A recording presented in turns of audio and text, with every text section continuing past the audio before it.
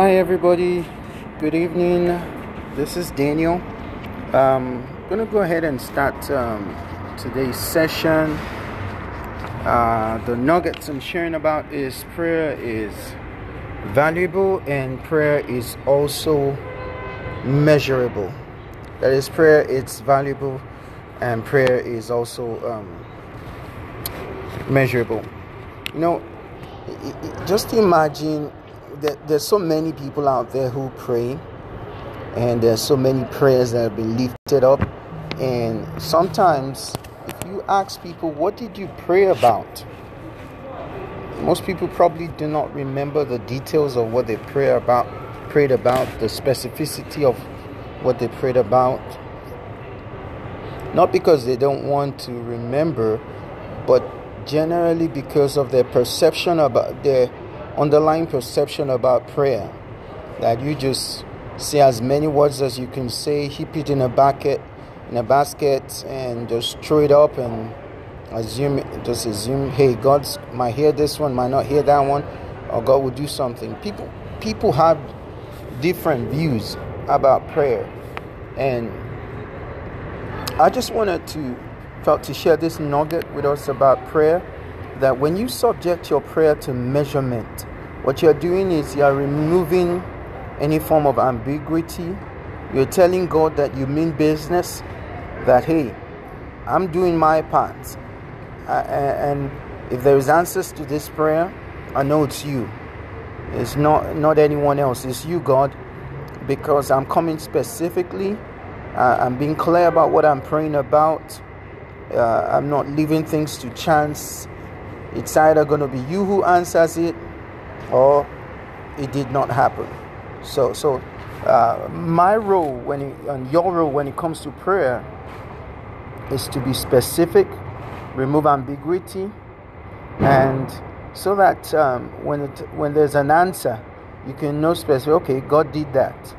Because imagine, however old you are, however young you are, if you have ever prayed, if you can say you've prayed over 100 prayers or 50 prayers, points or specific needs or requests, if you can remember every single one of them, I'll doff my cap off to you. But if you wrote those prayer points down, those things you prayed about, if you wrote it down, what you're doing is you're kind of being specific. You're removing ambiguity so that you can check it off and say, hey, Father, you've answered this one, thank you.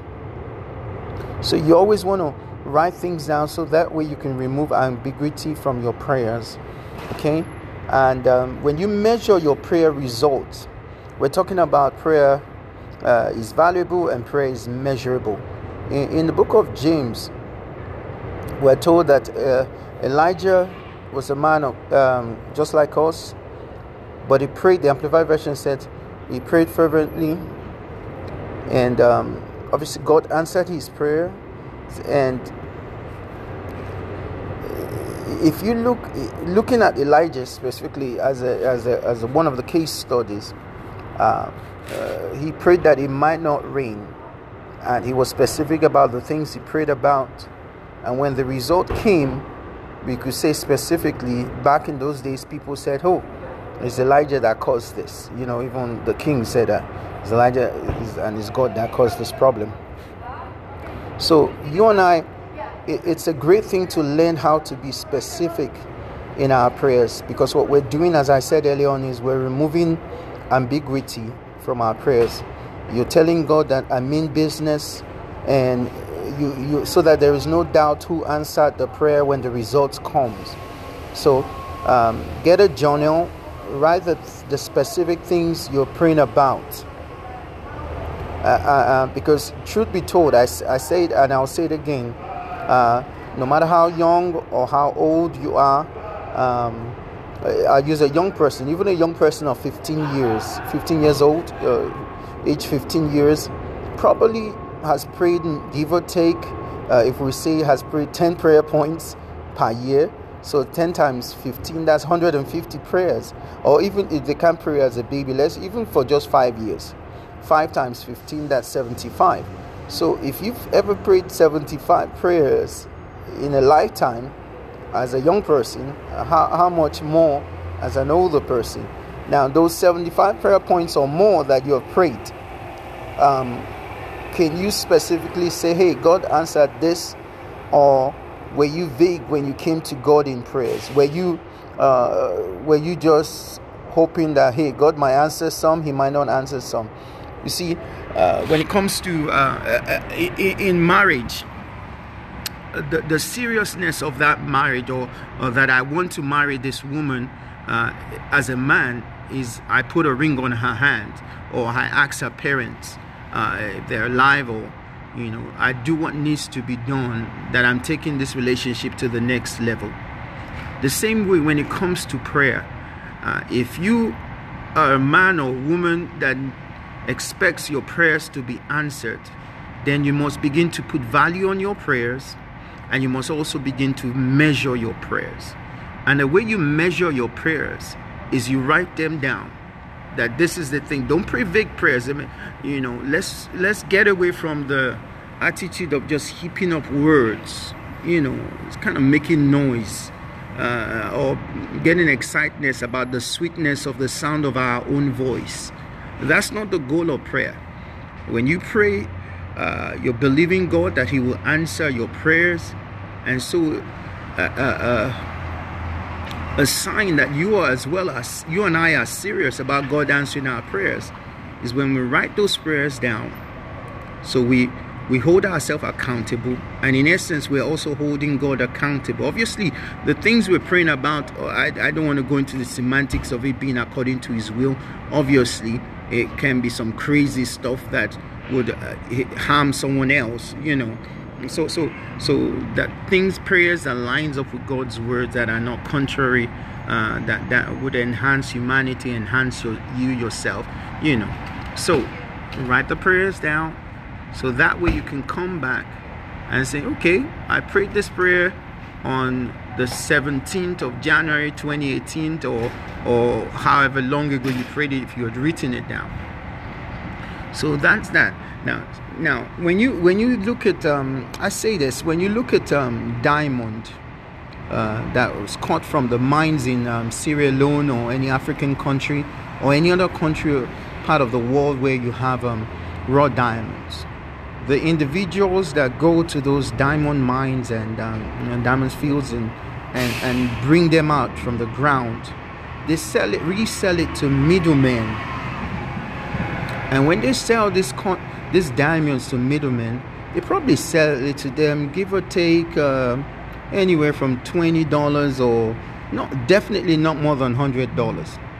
And this same diamond that was taken from that field, that an individual valued at $10 or $20 or $100 or less, is the same diamonds that we have in our shops in New York, or whatever, or in Antwerp, in whatever other part of the world. Those same diamonds are the ones that are sold to us for thousands of dollars or thousands of pounds. The question is, who determines the value of diamond? To someone in the minefield in Sierra Leone, the diamond is worth less than $100. To someone who comes to the shop or the stores in New York, in Antwerp, in Denmark, in any high luxury store, that diamond is worth thousands of dollars. So who determines the value? The truth of the matter is, both of them are correct, because it's the individual. You and I are the one who determines the worth of anything. In the same way, the worth of your prayers, how valuable your prayers are, you and I are the ones who determine it. No one can determine how valuable my prayer is but myself. Likewise, you are the one that will determine how valuable your prayer is. And a way to determine that is go beyond just praying without holding God accountable and yourself accountable. And the way you do that is you write things that you're praying about down. I said earlier on, and I emphasize it again, if no matter how young or how elderly you are, someone who's 15 years old, give or take, probably that individual started praying at the age of 9. So that's probably 9 to 15. That's probably 6 years. And if he prayed just 10 prayer points per year, 6 times 10, that's 60. Would you remember that if it was you? I wouldn't. So what I'm saying in essence is that let's show our seriousness about putting value on our prayers by writing what we're believing God down, so that when God answers, we can categorically say, hey, it's God that answered. It's no one else, it's God that answered.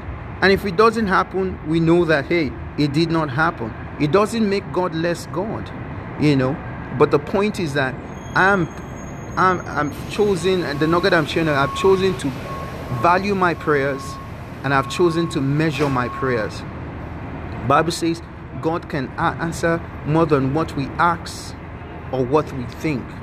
So there's a dimension of measurement in prayer. Remember when Elijah prayed, we're told in James that Elijah is a man with like passion, just as God, but he prayed earnestly that he might not reign. The effectual, heartfelt, earnest prayer, effectual, earnest, heartfelt prayer of a righteous man or woman makes tremendous power available, or has great impact. So heartfelt, earnest prayer makes tremendous power available. In other words, it is measurable. Every prayer. Get away from the lifestyle of not measuring your prayers. If you're serious with your Heavenly Father, and if you're serious with your prayer life or serious with your time, begin to measure your prayers. Remember, you determine the value of your prayer, and you are the one that has to measure your prayers. Nobody will measure it for you. You measure your prayers. To God be the glory. When I started this years back as a child, as a kid, over 30 years ago, and I've seen significant, consistent results, all because I went away from the realm of just praying haphazardly and maybe God will answer, maybe he won't answer. If God is true to his word, and if I believe God's word, that whatever I ask in faith without doubting, he will hear me. That's what God's word says. Whatever you and I ask in faith without doubting, he will hear us. So put God to the test. And begin to measure your prayers. You're stepping up your game when you measure your prayers. You're saying, I'm going from the realm of just maybe God will answer, maybe he won't answer. No. His word says, if you ask anything according to his will, he will answer us. So that's the nuggets I'm sharing today, and we're going to go ahead and pray for those in the marketplace now. It's a short session this evening. Just go ahead and we declare words in prayer for those in the market. Father, we bless your name. Thank you for as many who are making a difference in the marketplace. May the heavens open afresh over all those in the marketplace round about the world now. We lift up in particular the next generation of market leaders. We ask you, Father, that the heavens open afresh over them, that your favor, that your presence, that your peace will go over every single marketplace leader, that adversity will not diminish them or hinder them from moving forward, that you will give, oh God, innovative ideas that will create jobs. Innovation will freely flow over those in the marketplace. We pray for those who are employers of labor, those who are making impacts around the world, whoever they are and wherever they are, Father. We pray for captains of industry. We pray for the leaders and the CEOs of conglomerates, oh Lord. We ask that you will increase your hand upon them, your peace upon them, for the fact that, oh Lord, they are creating employment, oh God. They're helping people, oh God, to provide for their families. So, Lord, we ask that you will keep these ones, oh God, that they will not shipwreck, that they will not be discouraged, that they will not be weary, that they will not be worn out, oh Lord. Help them to rest when they need to rest. Help them to wake up refreshed, Lord, in the name of Jesus. We speak new strength upon all our market leaders, oh God, and especially I pray for those in the renewable energy sector, those, oh God, who are seeking the well-being of planet Earth.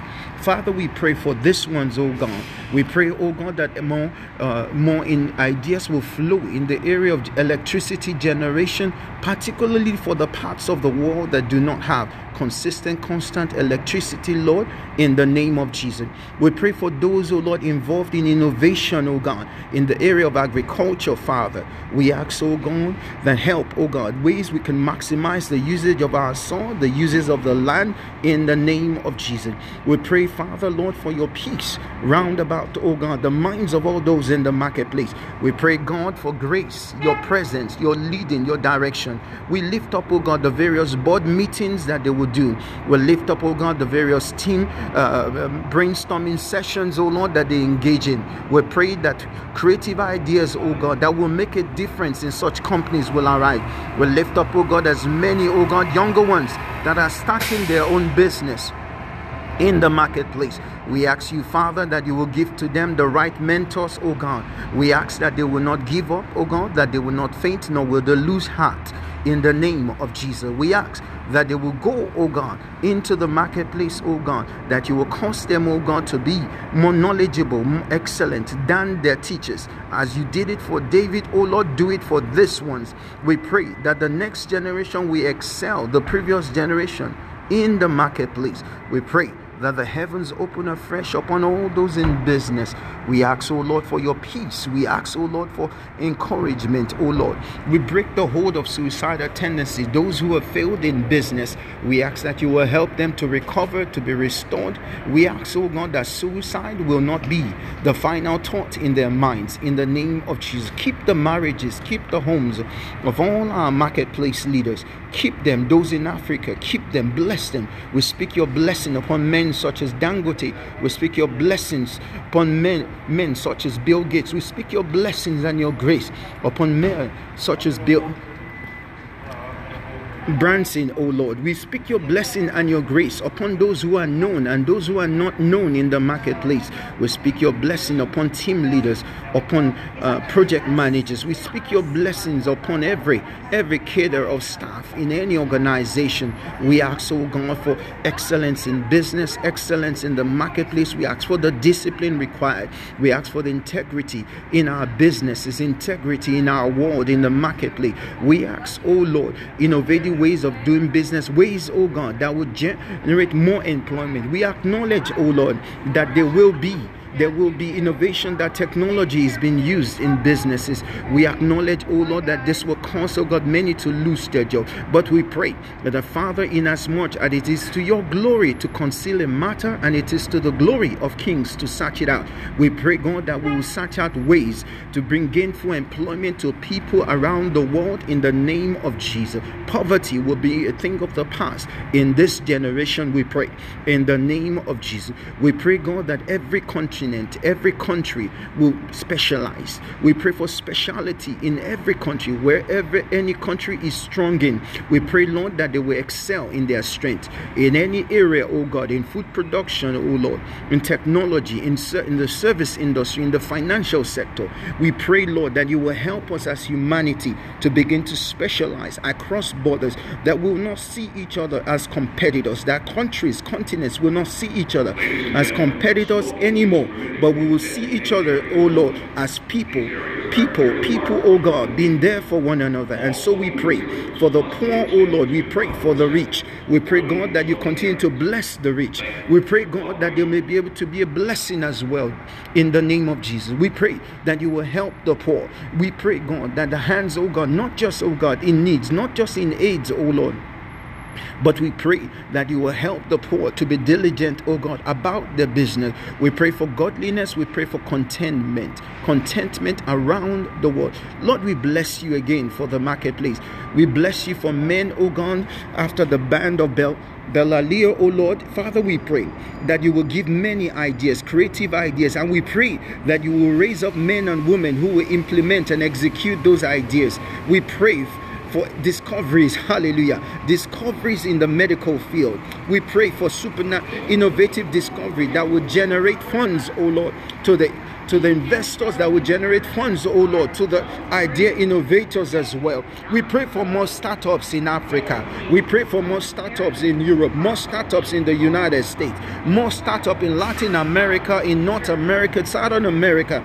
We pray, oh Lord, across the world, let there be, oh God, an increase in wealth. It is your word that in the times of the end, knowledge will increase. And so we pray that the productive aspect of the increase in knowledge, it will impact our world in a favorable way. We choose in our time that the marketplace, oh Lord, will create employment for many. We choose that in our day, in our time, that light will shine. In the name of Jesus, we'll pray, oh God, for as many, oh Lord, men and women who are, oh God, after the band of Joseph of Arimathea, who will fund the gospel, who will fund the kingdom. We ask you, Lord, to raise them up. Men and women who will give to the orphans, who will give to the widow.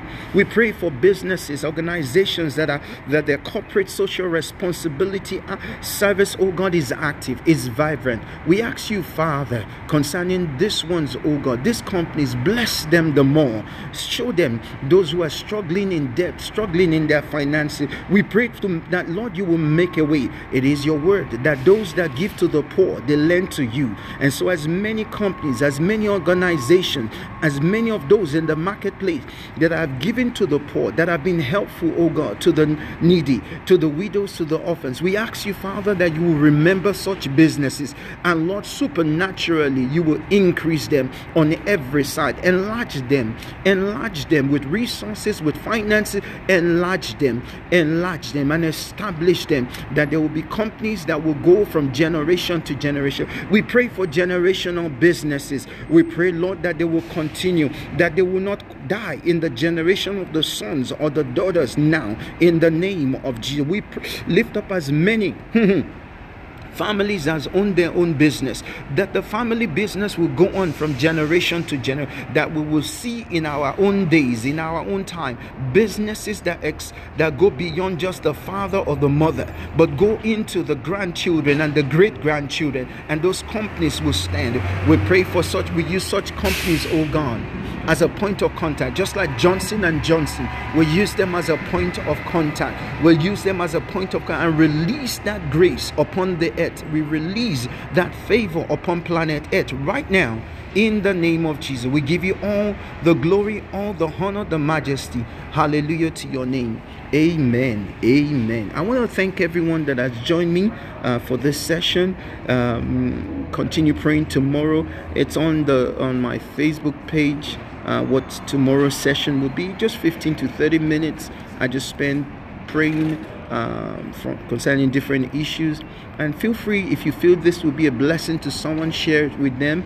We pray for marriages, we pray for global issues, different things. There's a schedule there, 15 to 30 minutes, and that's all. And I do this, I'm a prayer missionary in the body of Christ. I also work in the office of a prophet, and just grace to leave a legacy, to do something for the next generation. You'll be surprised. People assume that everyone knows how to pray, but that is not true. If it were true, the disciples of Jesus would not have asked him, teach us to pray. And my assignment as a Christian is to pray for people and also to teach people how to pray. Just simple. That's all I do. I pray for people and I teach people how to pray. Again, I thank you so much for taking out of your busy schedule. I don't take it for granted. I will not put anyone on blast, but keep on keeping on. Be the best you can be. Whatever your hand finds to do, do it with all your strength. Excel in your craft and have fun while you're doing it. Have fun. Live life to the fullest. You and I have just one life to live. Live it to the fullest. Leave your footprint on planet Earth. It is well with you. I celebrate you all. New Year happiness to everyone yet again. And be blessed. Avidaze, hasta luego, odigba, komesia, mukwana lafia. See you all later. It is well. It is well. Bye. Thanks for joining me. Thank you. I thank those in Nigeria, those in Europe, those in the United States, those in Texas, those in the United Kingdom. Thank you so much. I do not put anyone on blast, but I appreciate you all. Thank you. Feel free to leave your comments and share this post if you feel it will be a blessing and encouragement to someone. Thank you so much. You have a great rest of your day, whatever time it is, wherever you are. Thank you. Bye.